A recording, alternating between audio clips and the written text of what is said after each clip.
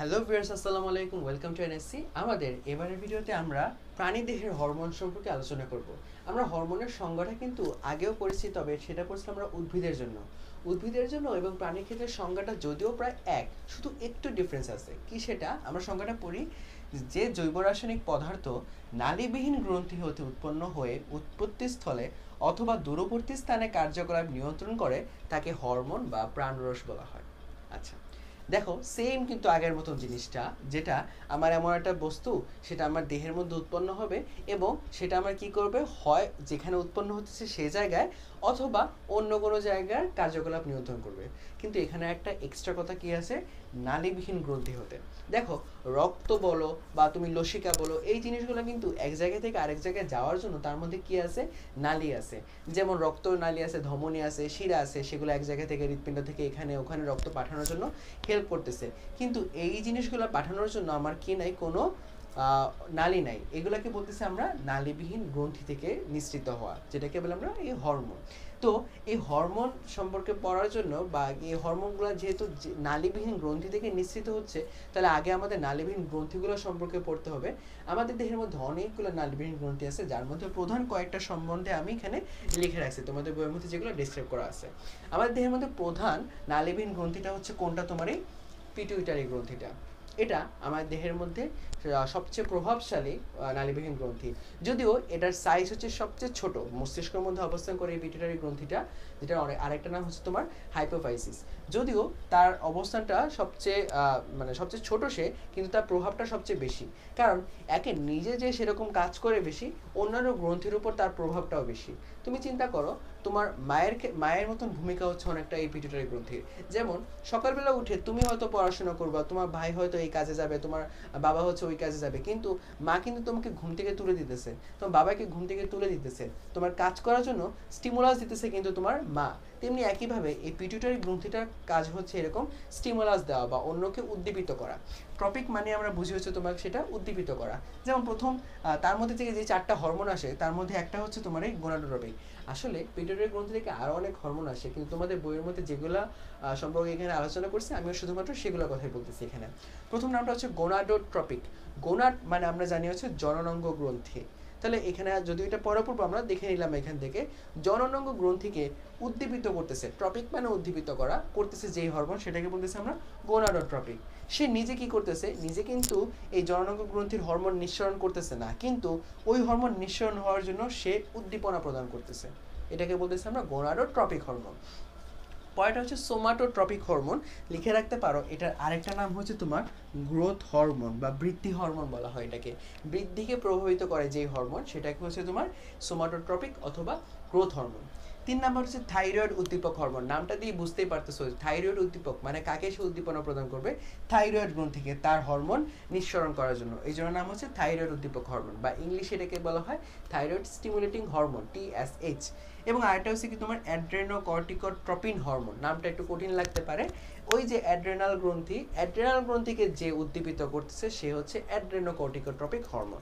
আসলে অ্যাড্রেনাল গ্রন্থির মধ্যে অ্যাড্রেনাল কর্টেক্স আছে, অ্যাড্রেনাল মেডুলা আছে, সেটাকে যে উদ্দীপিত করে সে হচ্ছে অ্যাড্রেনোকর্টিকোট্রপিন হরমোন। তাহলে এখান থেকে আমরা নামগুলো দেখে নিলাম খুব সহজে, পিটুইটারি গ্রন্থি নামগুলা, হরমোনগুলোর নাম এবং তাদের কাজগুলা। তো এরপর হচ্ছে আমাদের কোন হরমোন আসে, গ্রন্থি আসে থাইরয়েড গ্রন্থিটা। এই গলার ট্রাকিয়ার বরাবর অবস্থিত হচ্ছে কি তোমার এই থাইরয়েড গ্রন্থিটা, এবং অনেকটা শেপটা হচ্ছে তার কিরকম, প্রজাপতির মতন একটা শেপ। এবং মনে রাখবা, থাইরয়েড গ্রন্থির সংখ্যা কিন্তু একটা, সিঙ্গেল একটা, দুই পাশে দুইটা না, একটা থাইরয়েড গ্রন্থি। এই থাইরয়েড গ্রন্থি থেকে কয়টা হরমোন আসে, 2টা হরমোন আসে। একটা নাম হচ্ছে থাইরক্সিন এবং আরেকটার নাম হচ্ছে আমাদের ক্যালসিটোনিন। থাইরক্সিনটার আরেকটা নাম হচ্ছে T3 হরমোন এবং ক্যালসিটোনিনের আরেকটা নাম হচ্ছে T4 হরমোন।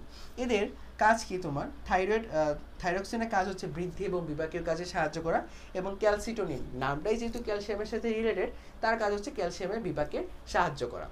থাইরয়েড গ্রন্থির পর আরেকটা গ্রন্থির নাম আসে, সেটা হচ্ছে প্যারাথাইরয়েড গ্রন্থি। থাইরয়েড গ্রন্থিটা যেখানে অবস্থিত তার পাশে এবং তার দুই পাশে অবস্থিত হচ্ছে তোমার এই প্যারাথাইরয়েড গ্রন্থিটা। এবং প্যারাথাইরয়েড গ্রন্থির সংখ্যা কয়টা, 4টা অথবা 2 জোড়া। এই পাশে 2টা এবং এই পাশে 2টা, এইভাবে অবস্থান করে থাইরয়েড গ্রন্থিটার পাশে। মানে মাঝখানে থাইরয়েড গ্রন্থির এরকম, আর এই পাশে 2টা, এই পাশে 2টা, এরকম করে থাকে হচ্ছে তোমার এই প্যারাথাইরয়েড গ্রন্থিগুলো। তো এই প্যারাথাইরয়েড গ্রন্থিটার মধ্যে যে কি হরমোন আসে, নামটা রিলেটেড তোমার এই গ্রন্থির নামের সাথে, প্যারাথরমোন, এবং তার কাজ কি সিএপি ক্যাপ বা ক্যালসিয়াম এবং ফসফরাস এদের বিপাকে সাহায্য করা, কার প্যারাথাইরয়েড গ্রন্থির কাজ। এরপর আসি আমরা কোন গ্রন্থি, থাইমাস গ্রন্থি, যেটা অবস্থিত আমাদের গলা অঞ্চলে অবস্থিত। তবে আমাদের ক্ষেত্রে বলা ঠিক হবে না, কারণ এই গ্রন্থিটা সাধারণত থাকে হচ্ছে বাচ্চাদের ক্ষেত্রে। কারণ এই গ্রন্থির কাজ কি, রোগ প্রতিরোধ ক্ষমতা বিকাশে সাহায্য করা। তুমি চিন্তা করো, তুমি যখন ছোটবেলা ছিলা তখন তুমি বেশি অসুস্থ হইতে নাকি এখন বেশি অসুস্থ হও?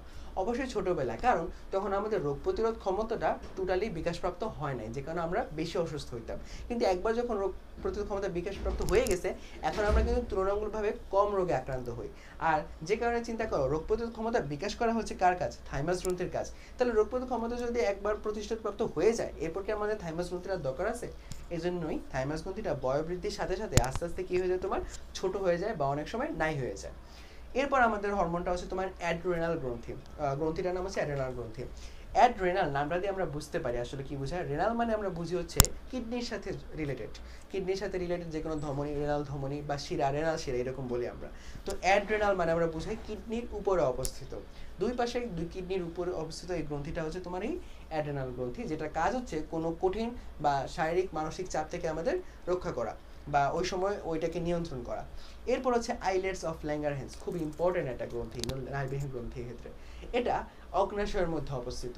মনে রাখবা, আমরা যখন 5 নাম্বার চ্যাপ্টারটা পৌষ্টিক গ্রন্থি লেকচারটা, আমার এখানে পৌষ্টিক গ্রন্থি লেকচারটা আছে, এটা যখন আমরা পড়াশোনা করছিলাম তখন দেখছিলাম যে পৌষ্টিক গ্রন্থির মধ্যে কিন্তু অগ্নাশয় ছিল, যেটাকে একটা মিশ্র গ্রন্থি বলতাম আমরা। কেন সেটা একটা মিশ্র গ্রন্থি ছিল? কারণ এটা একই সাথে একটা বহিঃকরা গ্রন্থি এবং অন্তঃকরা গ্রন্থি হিসেবে কাজ করে। অন্তঃকরা গ্রন্থি হিসেবে তখনই কাজ করে যখন সে হরমোন নিঃসরণ করে, আর বহিঃকরা গ্রন্থি হিসেবে তখনই কাজ করে যখন সে এনজাইম নিঃসরণ করে। এখানে আইলেটস অফ ল্যাঙ্গারহ্যান্সটা হচ্ছে তার অন্তঃকরা গ্রন্থির অংশ। এখানে সে দুইটা হরমোন নিঃসরণ করে, ইনসুলিন এবং গ্লুকাগন। আরও দুইটা হরমোন সে নিঃসরণ করে, সেগুলো সম্পর্কে তোমরা বড় ক্লাসে জানতে পারবে। তো এই ইনসুলিন এবং গ্লুকাগন দুটোই কার সাথে রিলেটেড? আমাদের শর্করা বিপাকের সাথে রিলেটেড বা শর্করার হার কন্ট্রোল করার সাথে রিলেটেড। তোমরা ইনসুলিন এর কথাটা অনেকেই জানো, ডায়াবেটিস রোগী যারা আছে তারা নিয়মিত ইনসুলিন গ্রহণ করে অনেকে। এটা সম্পর্কে আমরা নেক্সট যে ভিডিওটাতে বলবো, ওইখানে আমরা ডিসকাস করবো যে ইনসুলিনের সাথে ডায়াবেটিসের কী সম্পর্ক। তো আর এটা হচ্ছে আমাদের ওই অগ্নাশয়ের অন্তঃকরা গ্রন্থির অংশ। আর বহিঃকরা গ্রন্থির অংশ কোনটা? যেখানে সে এনজাইম নিঃসরণ করতেছে। এটা আমার পৌষ্টিক গ্রন্থি ভিডিওটার মধ্যে সুন্দরভাবে ডিসক্রাইব করা আছে, এখানে গিয়ে তোমরা দেখে নিবা। এরপর হচ্ছে আর কি আমাদের গোনাড বা জনন অঙ্গ গ্রন্থি। এটা দিয়ে আমরা নামটা দিয়ে বুঝতে পারি সেটা কোথায় থাকবে, জননাঙ্গের মধ্যে থাকবে। পুরুষের ক্ষেত্রে পুরুষ এর মধ্যে শুক্রাশয় এবং স্ত্রীর ক্ষেত্রে ডিম্বাশয়ের মধ্যে অবস্থান করবে। এবং তার কাজ কি? পুরুষের ক্ষেত্রে কাজটা হচ্ছে হরমোনটা হচ্ছে টেস্টোস্টেরন, মেয়েদের ক্ষেত্রে হরমোনটা হচ্ছে ইস্ট্রোজেন, এবং আরেকটা হরমোন আছে প্রোজেস্টেরন। স্বাভাবিক জননাঙ্গের সাথে রিলেটেড যে কাজগুলা, এছাড়াও তোমার দাড়ি গোঁফ গজানো, এই কাজগুলা, গলার স্বর পরিবর্তন করা, এইসব কিছু কাজ হচ্ছে তারা নিয়ন্ত্রণ করে। এই কাজগুলো সম্পর্কে এখান থেকে আমাদের 11 নম্বর চ্যাপ্টার, এর পরের চ্যাপ্টারটাই জীবের প্রজননের মধ্যে আরও সুন্দর করে এখানে ডিসক্রাইব করা আছে, আমরা ওইখান থেকে এটা আরও ভালো করে পড়ে নিব। তাহলে ওভারঅলটা আমাদের কি দাঁড়াইলো? কয়টা গ্রন্থি পেলাম আমরা? পিটুইটারি গ্রন্থি, থাইরয়েড গ্রন্থি, parathyroid, thymus, adrenal, islets of Langerhans এবং গোনাড বা জননাঙ্গ গ্রন্থি। আশা করি এখান থেকে তোমরা প্রত্যেকটা হরমোনের, প্রত্যেকটা গ্রন্থির মধ্যে প্রত্যেকটা হরমোন এবং তাদের কাজগুলো, অ্যাটলিস্ট একটা একটা করে কাজগুলো তোমরা এখান থেকে শিখে নিবা। তাহলে তোমার অবজেক্টিভ এবং সৃজনশীল কোনোটার জন্য আশা করি কোনো সমস্যা থাকবে না।